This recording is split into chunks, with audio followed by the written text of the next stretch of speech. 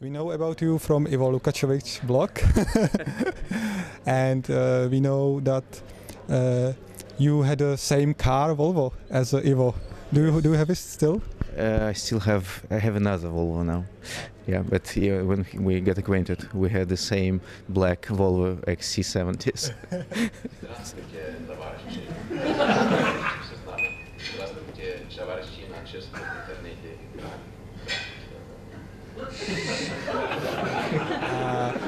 Could you please describe your company in short way of the history of the company? Okay, Yandex is the synonym of search for Russia, just like maybe Seznam is here. We have our own search technology. We started as a technology company. We started almost 20 years ago when we started indexing patent information in Russia before the internet appeared.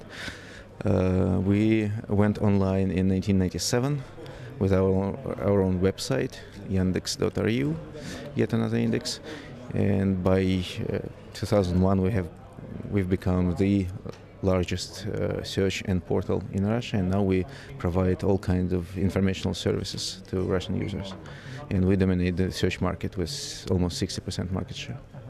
And why do you use your own search engine and not some other?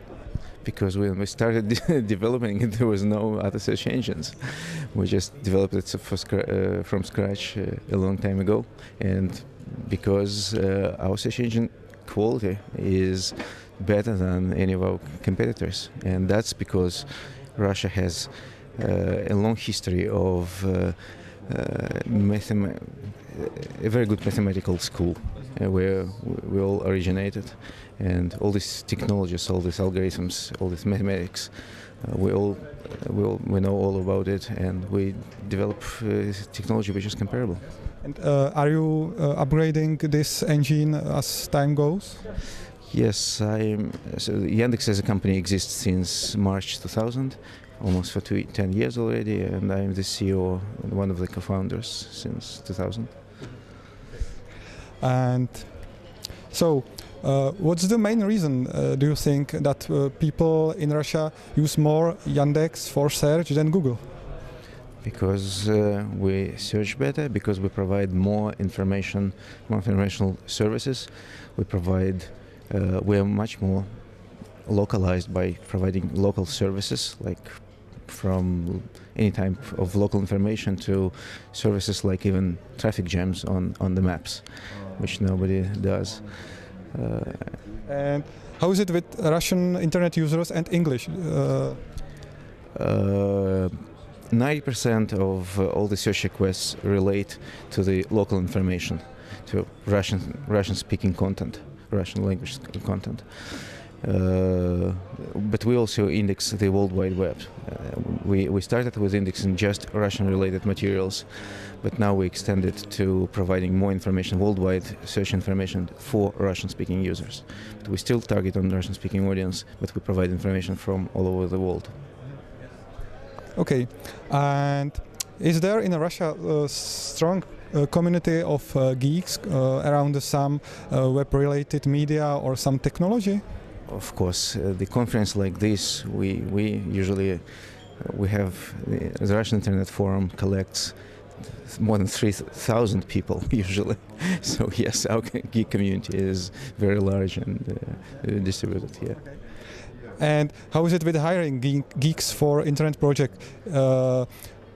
For example, here it's still the problem because we have not so many people.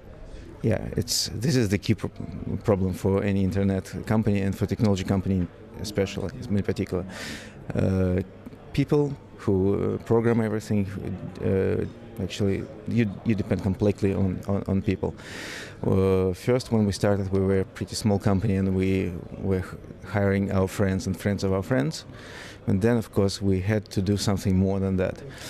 And what we've done was we actually tried to recreate the Russian School of Data Analysis. Now we have the full-scale training. It's Magister 2-year courses for 100 of students who graduate knowing all the methods of computer linguistics, classification, machine learning, cluster calculation, all this stuff. So we train them.